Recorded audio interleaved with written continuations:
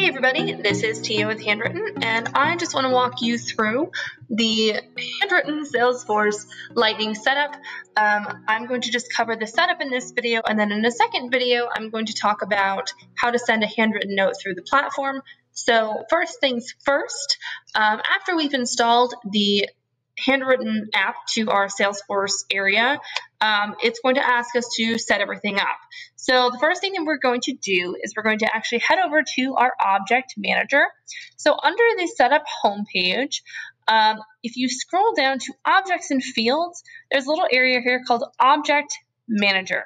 And what this is just the area where you're going to start setting up your layout. So for your contacts, for maybe you have salespeople that you want to set up the contact for, this is where you would handle all of that.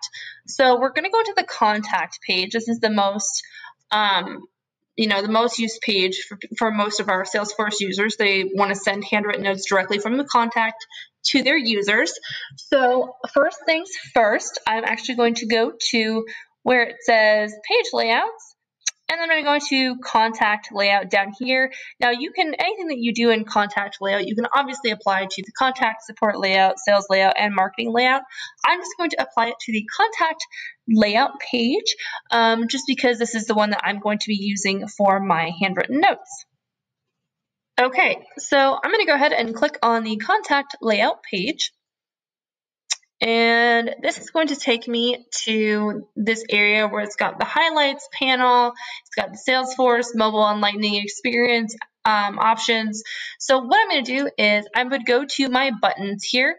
Now you will typically have a send handwritten note button that's going to be visible like and more of a raised look like this clean and submit for approval button. Mine is just this way because I've added it to my contact detail area down here under the custom button section. If I want to put it back, I can just click and drag there if I no longer want to use it. So that's how you do that. You're just going to click and drag that button, and then you're going to drop it into the contact detail area under the custom buttons.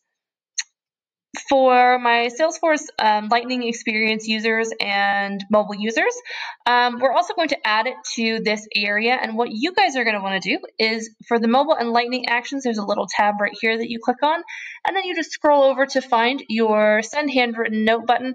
Again, like I said, you can always add this back if you don't need it anymore. So if you decide that you don't want to use handwritten anymore, you can always add that button back. But if you're using us for the first time, you are going to want to add this button to the Salesforce mobile and Lightning experience action area. So just a heads up, we do not have any quick action buttons. So you're not going to see a send handwritten notes button for the quick actions. You're only going to see one for the mobile Lightning experience and the contact detail custom buttons. Now that we've done that, we're going to click on this little button over here on the left that says Related Lists. Now, Related Lists is the area that's going to